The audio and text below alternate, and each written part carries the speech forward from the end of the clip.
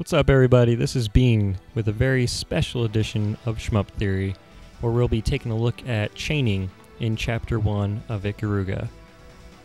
I figured that showing the true beauty behind this game and chaining in it is best demonstrated through video, as opposed to reading through a bunch of text and clicking some random YouTube videos. And I also figured, since it's the 1-year anniversary of Shmup Theory, that I'll give you guys an extra treat and try something different. So, let's take a look at chaining in Ikaruga. First, let's get some things out of the way. Number 1, this is not a world record score-shattering video that'll take you decades to master. This is actually just footage of myself playing through Chapter 1 to the best of my ability. The final score is just above 3 million, which is graded as an S, which is one step higher than an A. The world record method for scoring over 4 million and getting an S++ involves much more complicated maneuvers that I'm just not ready to accept into my routine, especially when I have much more daunting obstacles in the near future, such as Chapter 4.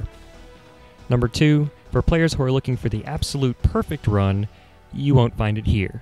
This run is in no way the right way to go through the level. There are opportunities for improvement every second, so I just want to make it clear that this is simply the way that I play the game. This video is especially made for those who love Ikaruga, but could never get into the art of chaining because of its steep learning curve. If anything, you'll be getting a chance to hear what goes on in my head when tackling this game. So, now that that's out of the way, let's get down to business. By the way, I'm playing Chapter 1 under normal mode, so a lot of these methods aren't going to work on easy or hard, and the rest of the settings are at default. The way chaining works in the game is pretty simple. The game is comprised of black enemies and white enemies, and when you shoot 3 consecutive at the same time, such as the 3 white enemies that appear at the beginning of the game, you'll fill up your chain meter on the left side. When that fills up, you have successfully made 1 chain. And after 3, it gets reset, so you can either shoot another 3 white enemies or shoot 3 black enemies. It's really up to you.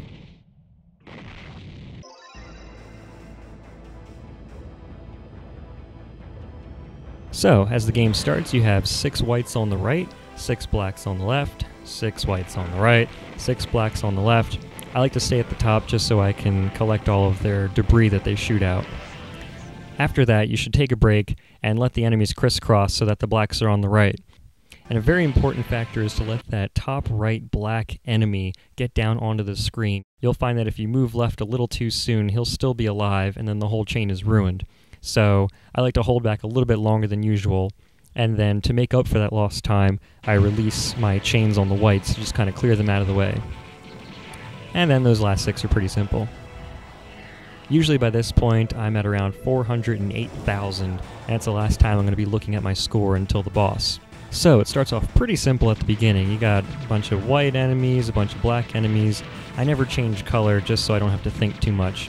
The ones that stop at the top are going to shoot at you, and so I kind of take advantage of this by shooting 4 single shots into this one enemy, and then letting them stop shooting, and then I kill them.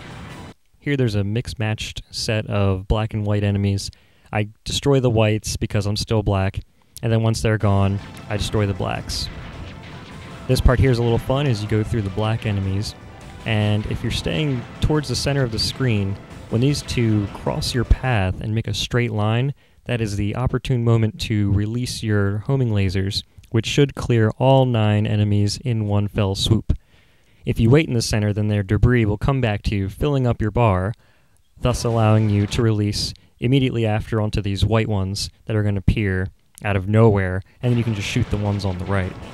After that, there's 3 little white guys on the right, and then another 3 black guys on the left. I find that by the time I get to the black guys on the left, I'm lined up perfectly for the next part, which is probably the most difficult part of my route. So I'm going to explain this one a little bit more detailed. What you want to do is already be shooting before the enemies appear, so that when they rise up from the background, they'll effectively fall into the bullets that are already there, which will kill them, because you want to be as quick as possible to get to the next section. So after those 4 are destroyed, you want to move over to the left and kill those 2 before the entire formation changes. After that, you can just do a full sweep to the right until you get all of those whites. Take another break for the formation to change once more, and get those last 2 whites on the right. and after that you're free to get the remaining 6 black ones. If you were quick enough, then you should get a bonus amount of enemies here that come down in triplets. And don't worry about shooting those big guys in the background, because they are actually still in the background. And as soon as you destroy the little guys, then you'll be ready to start this section. So I just keep on firing, and stay on the left side as well. As soon as all 3 black enemies are destroyed, you should be right along the line of bullets from the white one. So move into those, and then switch to black and start shooting, while moving through the little hole that it makes in its fire.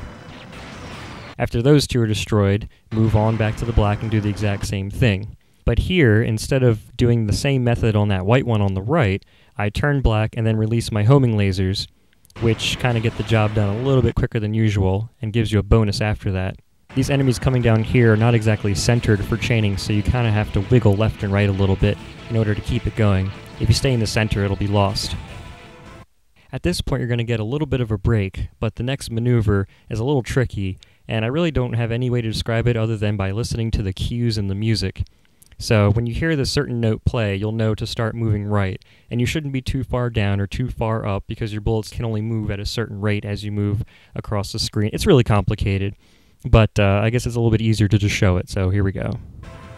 The way this works is that even though your white bullets hit the white enemies, it's a little too weak to destroy them, so it kills the black ones immediately, and then you can finish up the job on the 2 white ones.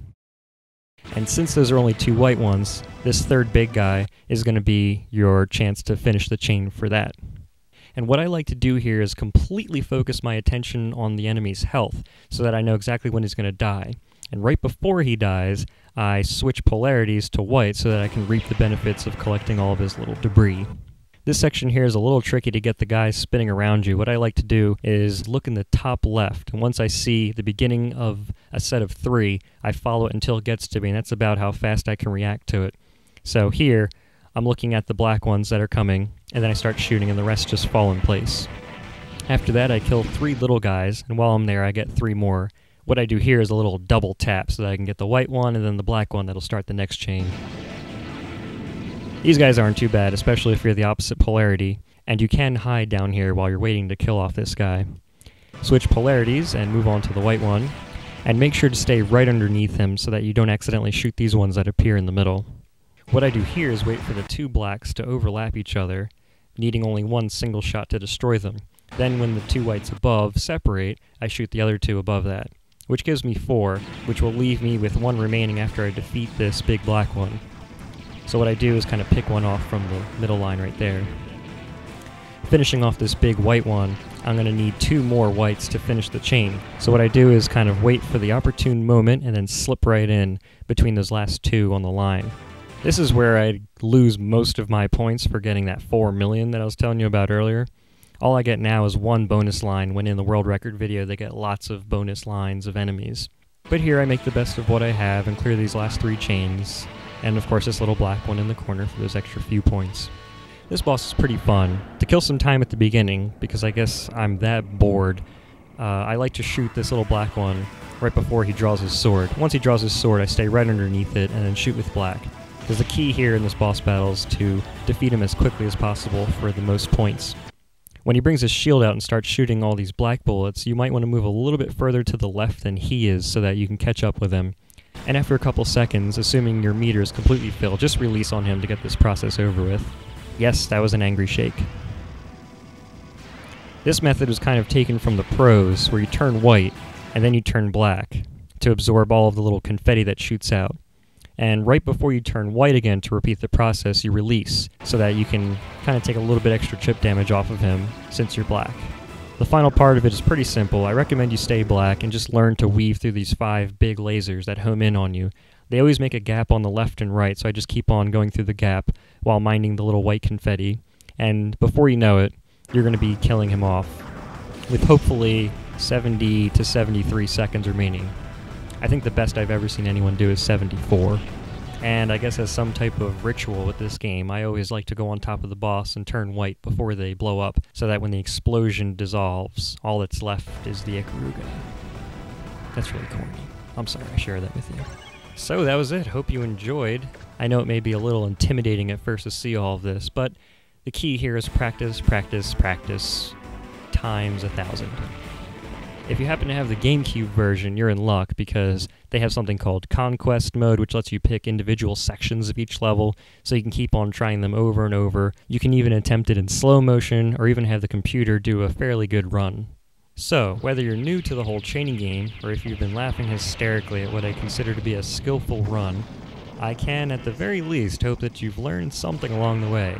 If not about Ikaruga, then about my undying love for a game that I've poured hundreds of hours into without ever seeing the credits screen. Until next time, this has been Later.